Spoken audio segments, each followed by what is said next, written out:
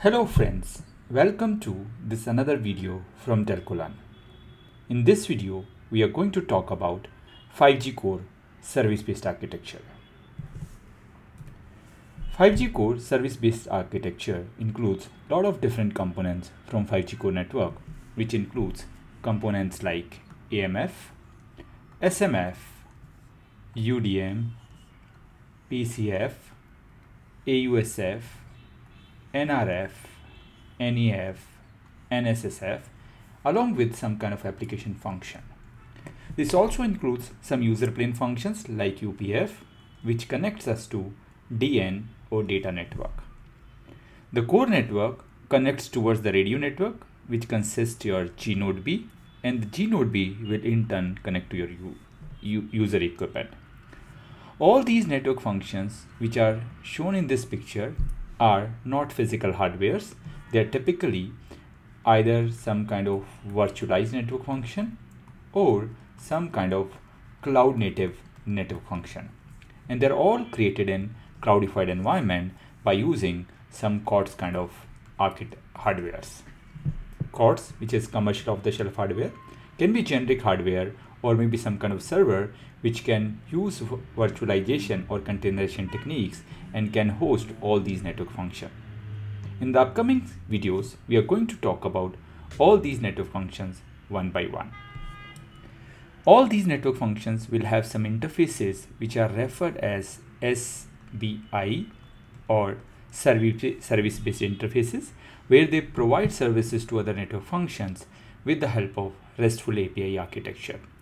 All these network functions, they communicate to each other by using HTTP2 kind of protocol, where all the 3GPP specific data is written in the JSON formats. So we are moving away from the traditional protocol architectures in telecom and getting into some web-based architecture, which is like HTTP2. So in the upcoming videos, we are going to talk about all these network functions one by one. In this slide, we are going to talk about the abbreviation of all these network functions. The AMF, which is similar to the MME of 4G network, is called as Access and Mobility Management Function. AUSF is Authentication Server Function, which helps the network to do the authentication in the home network part of it. The PCF is similar to PCRF, which does the policy control part. NSSF takes care of the network slice selection. NEF is for the network exposure. NRF is the network repository function, which is like a yellow pages for all the producer NFs which are available. The SMF or session management function takes care of creation, maintenance, and terminations of session. CHF is the charging function.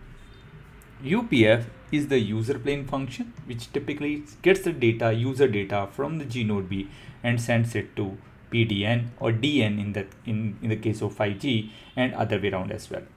UDM is the management part for the unified data, which typically uses the UDR or Unified Data Repository. We can also have some unstructured data storage function named as UDSF. NWDF, Network Data Analytics Function. NWDF, Network Data Analytics Function, is the new network function which collects the network data from all the network functions, does some analytics, and provides some kind of inputs to PCF and NSSF. And application functions are the applications which are deployed by the operator themselves. All these network functions have some kind of SBI or service-based interfaces, which are typically the letter N.